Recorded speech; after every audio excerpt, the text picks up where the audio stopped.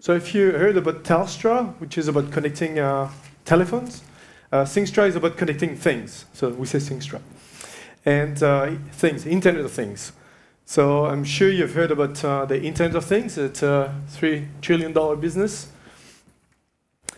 If we look into it more closely, 1995, Internet, 1 billion users, 2005, 2 billion of smartphones, and for 2020, you should have 20 billion things connected. So a much bigger market. So we're going after that market. If we look into when you have mobile phones, you're mainly connecting through video, multimedia, but things is about connecting small things. And that's a big, big market. When I say small things, it's a door being open or closed, a temperature reading, a meter index, a geolocation of an asset. So it's really about all those small things. How do you connect those small things? Oh, I like that Pac-Man effect. So let's go into details about what is really IoT. It's made of 3 things. First thing is devices. So what's really a device? So that's a device. That's a small GPS tracker. So inside, you've got connectivity, and I will go into the details of what kind of connectivity you need. You've got a battery, and you've got different kind of sensors. It could be temperature, it could be a motion sensor, it could be GPS. So we have things. Things are connecting, they need to connect to a network.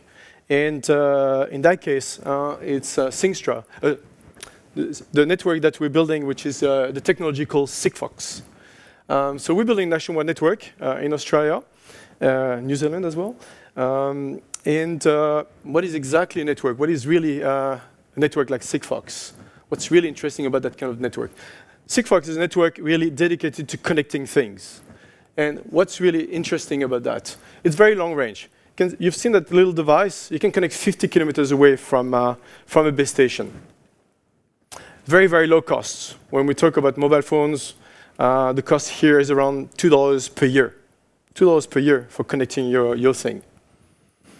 Very low power consumption, around 300 times less power consuming than your mobile phone. So if you have that small things, will last around a year. We have devices that could last up to 15 years, in the case of water metering, for instance. Very secure. I mean, we always talk about IoT and security. Of course, it has to be secure. It's a given. National coverage. We're building a nationwide network, so aiming to cover 95% of the population by the end of this year. So 3 or 4 months to go. And of course, we have a network operation center, a strong ecosystem of partners. We have around 300 partners here in Australia, and open standard. I'll go into the details of what it means to be open standard, because I think it's very important now in terms of things. So Sigfox, yeah, it's a global network, started in Europe. You can see my accent. Coming to Australia, that's us, and pretty much going global in the space of 3 years. So Thinkxtra, we are representing that network with the telco operator for that network in Australia, New Zealand, and Hong Kong at this stage. And we're aiming to grow in Southeast Asia. So I was talking about the network. So you have things, you have network, and the last thing you need is a platform. When I was talking about open standard, you're sending that data to whatever platform you want to use. It could be Microsoft Azure, IBM Bluemix, I mean, Salesforce, SAP, you name it. So what is really a platform? It's the tool that allows you to visualize that data, or even bring data analytics and being able to automate things. So really bring a lot of intelligence into those things. So you have network, you have devices, you have a platform. So Thinkxtra, we pretty much, to fast track the market, we have all the pieces of the puzzle pretty much resolved. We can provide the platform, we can provide the devices, and we're building the network. But we also work with partners that can provide bits and pieces of that puzzle. So I'll just look quickly at some examples. So pretty much it's like we were talking, first I remember like 10 years ago when we had the smartphone, what's the point of having a smartphone? Where can you use it in the industrial perspective? Pretty much in any configuration, and I'm going to look quickly into all those different market segments. In agriculture, it could be about monitoring your crops, It could be about cattle monitoring. It could be about even monitoring your silo, how much grain I've got in my silo. But geolocate all your... Okay. So smart buildings, about air conditioning, smoke alarm, being able to connect with smoke alarm. So it's really about small things. Cities, we always talk about smart bins, smart parking, street lighting, e-health. But being able to, Alzheimer patients, just give them a watch and you can GPS track them. Something that was difficult to do before because the battery will last only 1 day. Now the battery will last 1 year. Smart living. So yeah, being able to know where your pet is. And that's a pet tracker. That's how big it is. And the battery will last between 1 and 3 years, depending how often you lose your pet. And in smart metering, water metering. We'll cut it short there. We'll jump straight into questions. Finish. I won't go too much, but you can see it's pretty much going everywhere. So what we do as a conclusion, so we built 3 nationwide network. We've so far in the space of a year and a half, we have connected 1.8 million devices. We have 50 million devices to connect in the pipeline. 200 ecosystem partners, plus in fact we're at 300 now.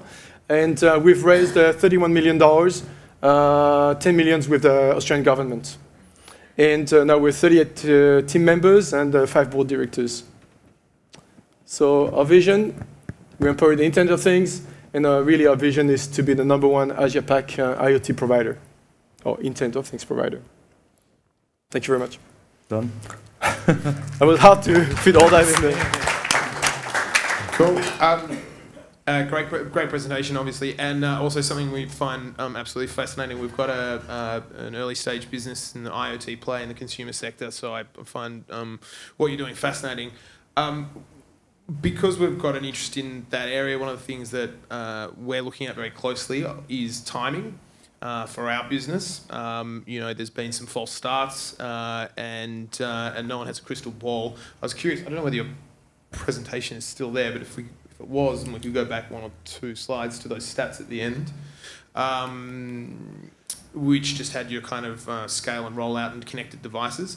I was curious to know, I assume that there's a high infrastructure cost to what you're doing. Mm-hmm. What data have you got to support demand, to support the underlying business model? Yeah, that's the reason why we managed to raise that much money in such a short term, is that we work mainly with our top 1,000 companies in Australia. And every company we talk to, we start with 1 project, we just give them 1 idea, and within an hour they come with 10 more ideas. Oh, I could do this, I could connect this, I could do that. And so a discussion, for instance, with Woolworths, and we say, oh, we could do cold chain monitoring. We could put a small temperature reader in every crate of bananas. And now you're sure that between 10 and 20 degrees, and you can monitor if there was a flow during transportation from the farms to your warehouse. Do you achieve that by bringing in your ecosystem partners? Because that sounds like a big job. Yeah, so that's why we have all the piece of the puzzle solved internally. So we can, and that's why also we have an Hong Kong office, because we have our own R&D and we do our own devices. So we can do for proof of concept right away within the meeting, showcase a solution with the platform, with a real solution with the platform, showing the device on the platform, an application to the customer. Then when we start talking about, because they need to have installation, if you talk to water utilities, for instance, complex installation. So you need to work with a lot of system integrators that are going to bring a final solution, and that's where we bring them in, but not at the first meetings. The first meeting is about really explaining what it is. Final question for me from a competitive landscape point of view. This seems like it's going to be huge, and when you contemplate things that are huge that could erode the margins of the incumbent players, Telstra's had plenty of its margin eroded in the past by making mistakes and not getting into things fast enough. You don't see a major risk of being gazumped by some of your bigger competitors out there. So we are the Internet of Small Things. We monitor very, very simple things, which are very low cost, and that's what we don't see Telstra as a competitor, because they can't compete in that field. However, they see us as complementary to what they provide.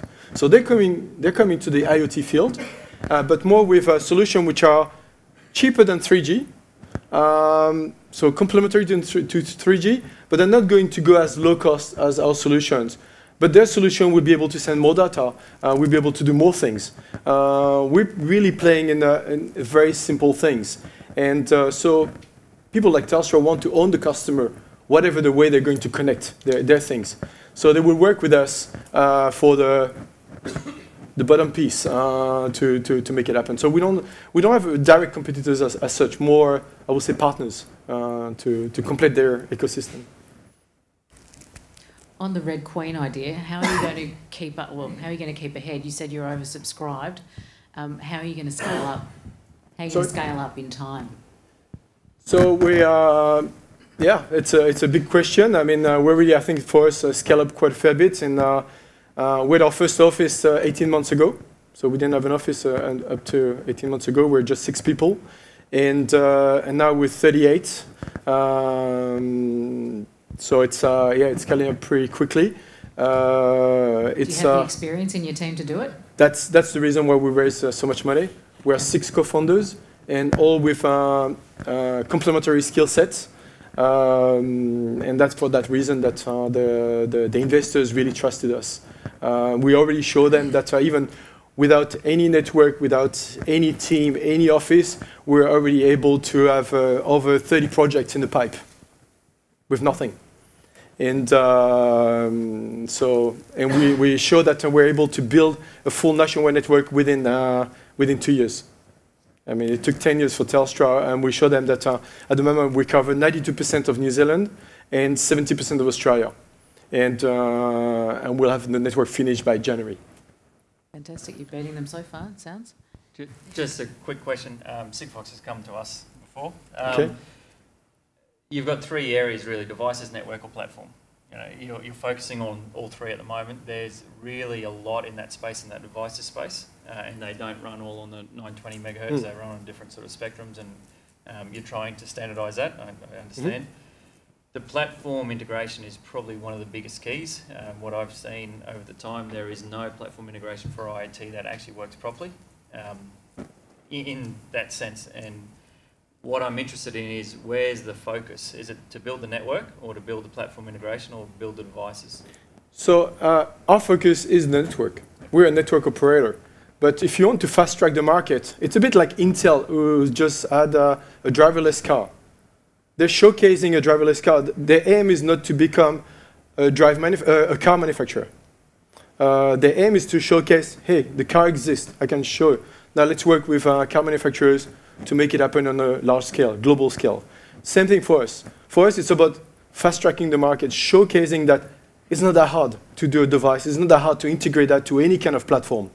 And even we have people like GE. I saw GE in the presentation earlier on.